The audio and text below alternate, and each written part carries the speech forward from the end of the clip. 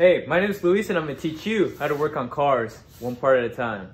Today we're going to see if your air compressor is bad. And if you follow me on Insta, I do respond to questions. This is a compressor outside of the car. And as soon as we press the AC button, this is what it should look like.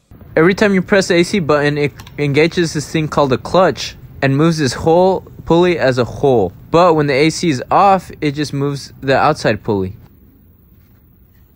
You can also see every time I put power to it, it makes a little clicking noise and the little clutch moves.